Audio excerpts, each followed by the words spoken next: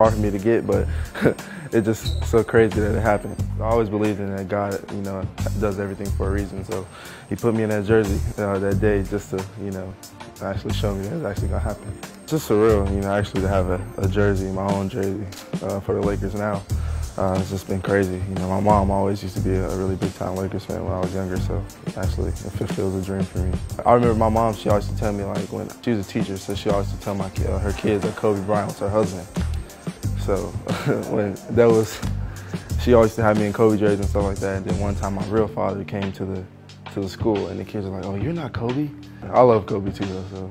No, I was all about Bron when I was younger, so yeah, I was really gravitated to whatever team Bron was on, but then I never really thought about it. I always thought about playing against him. I just want to see, the little things that make him who he is.